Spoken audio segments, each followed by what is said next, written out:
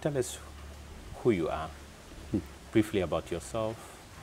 We've heard so much about lawyer 𝗕𝗲𝘀. We've heard you on radio, we've heard you on TV. Who is lawyer 𝗕𝗲𝘀? Well, John 𝗕𝗲𝗯𝗂𝘀, my full name. I was born some almost 71 years ago at a village called 𝗕𝗲𝘀. It's about 6 kilometers from Zebila to 𝗕𝗲𝘀, Azasi, and 𝗡𝗕𝗲𝘀𝗃𝗃 from Bugore, also about 5 kilometers from Zebila to the south. 𝗕𝗲𝘀 is to the east of Zebila. Now I went to school rather late, when I was about 9 years old. Those days it wasn't fashionable to go to school.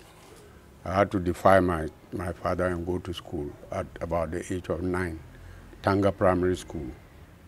I was there up to 1964 and went to Zebila Middle Boarding School to Form 1. Those days we used to go to secondary school after writing the common entrance examination.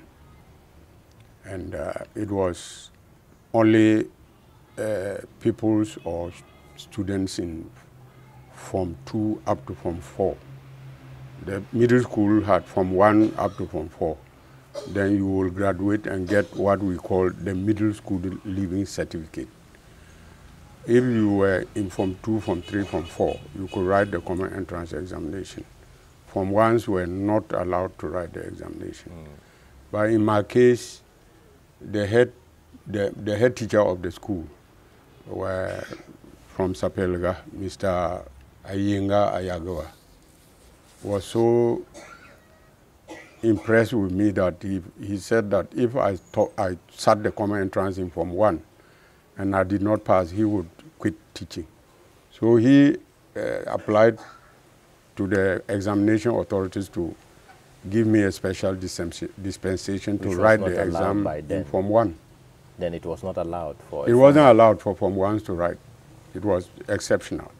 So he managed to convince them to allow me to write the exam. And I wrote the exam and I passed.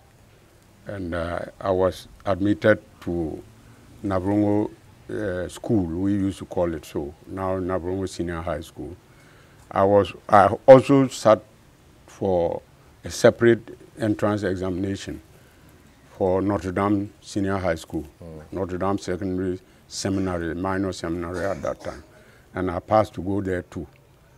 And I was also admitted at Ghana Secondary School, Ghana Senior High School now. Yeah. It used to be called Ghana College. So from 𝗕𝗲𝘀, No, that was all, while in the Form 1, I had passed to go to all these. Okay.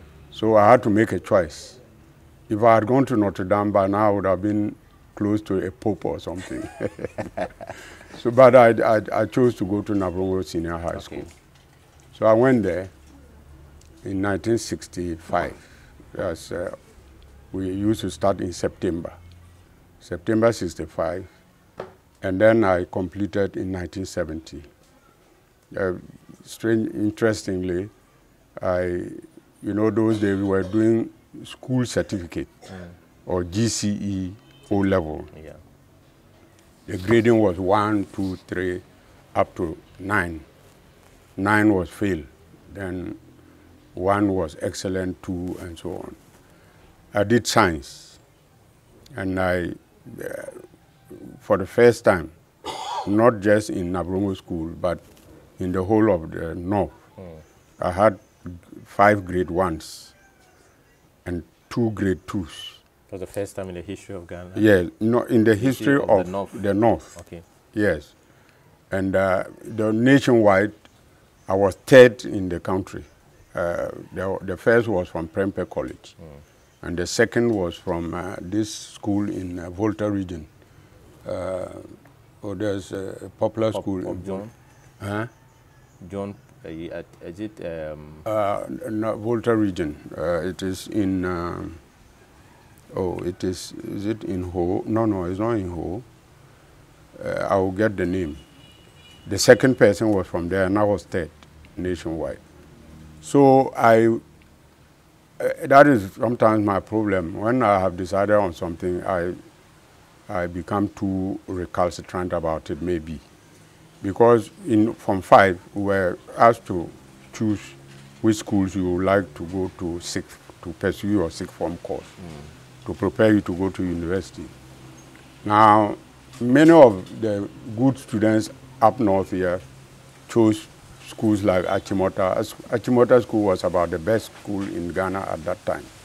𝗓𝗓𝘀 school, and the more 𝗕𝗲𝘀𝗶𝗵 down south, you know. And you had 3 choices: first choice, second choice, third choice. And I chose Nabrongo Secondary School 3 times. First choice, Nabrongo Secondary School. Second choice, Nabrongo Secondary School. Third choice, Nabrongo Secondary School. So I got these grades, and people expected me to have gone to 𝗓𝗲𝘀 school. Yeah. But I remained in Nabrongo school. And that was my undoing, because then, you know, among my colleague students, even among my teachers, you know, jealousy and things came in, and the question of who will be senior prefect, and people were jostling. I wasn't interested in those things, but people were doing all these things. And then it culminated in some disturbance in the school when the students rose up against certain malpractices in the school. Okay. Now, I wasn't involved in the planning of this insurrection, if I may call it so. But somehow they, you know, imposed the leadership of the whole movement on me. I remember that I had gone out with a friend of mine who later on became the deputy senior prefect, and later senior prefect, really, Mumuni. We had gone to the village to buy some things to come and make tea. I had some stove, this pumping stove with kerosene. And we returned and did the tea, and then we were doing exams that week. We went to the classroom to prepare for our next paper. We got to our classroom, they had written on the floor in front of the classroom, no exam, no exam, no exam. We are meeting at this assembly hall. So we were taken aback, but we went there. We were in lower 6. So we went to the assembly hall. Then speeches were made. We were at the back. We were not involved in this. Speeches were made. They said, okay, let's march to a headmaster's office and present a petition to him. Then we all went there. And the headmaster wasn't around. The assistant headmaster was to take the petition. And he snubbed us and, you know, aggravated matters. So we left him and we decided to march to Nabrongo town to present the petition to the chairman of the Board of Governors, who also then was the chairman of the Municipal Council, now Municipal Assembly. It was on our way there, just around where UDS has their campus now, that something told me that, oh, but you can't be marching without knowing what you are marching about. So I just approached the guy, the young man, the student who was holding, my colleague who was holding the petition written in rough hand, to have a look, so that if I'm asked why we are marching, I should be able to explain. Okay. After I read the thing and wanted to give it back to him, he refused to accept it. So now I became the leader like that. We got to the place, police had been deployed, and then they said we couldn't all go to see the chairman, and that they needed 6 of us. Everybody now started shouting, day. That's what I became the leader of the movement. So I couldn't run away from it. The paper was in my hand. So they pushed me plus 5 others, and we went in and handed over the thing. And then we went back to the school. Then things escalated. Somebody in the night you know, wrote some things, placards, or what, and pasted them all over the school, threatening the headmaster.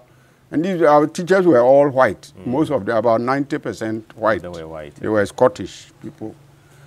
So those days they were called headmasters. no, I mean they were. I mean the headmaster was white. Okay.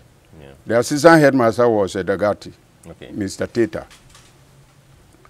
Most of the teachers were from Scotland. Okay. The teachers. So they wrote. This man wrote.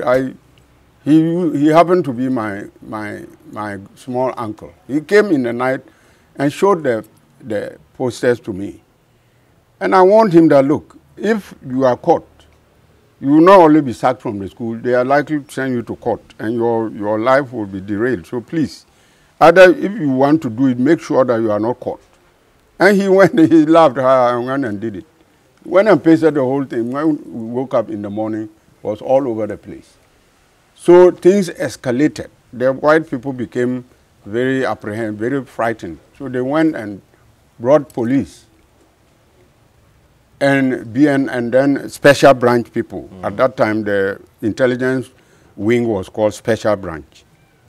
And they came and in the afternoon called all of us lower sixth formers to the library and gave us blank sheets of paper and pencils to write our names. They were trying to find out the person who wrote. Okay. They were trying to do some forensic thing. So they gave us these things and said we should write our names. And I raised my hand up. They said yes. I said no, we are not. I will not write because there is some order in this school. If you want to do something in this school in order, either you start from Form 1 to upper 6, or you start from upper 6 to Form 1. There's no way you start in the middle. We are in the middle. We are lower 6. There are people in upper 6. There are people in Form 1. So if you start from 1, it comes to our 10, we will write. Yeah. But for you to start from us,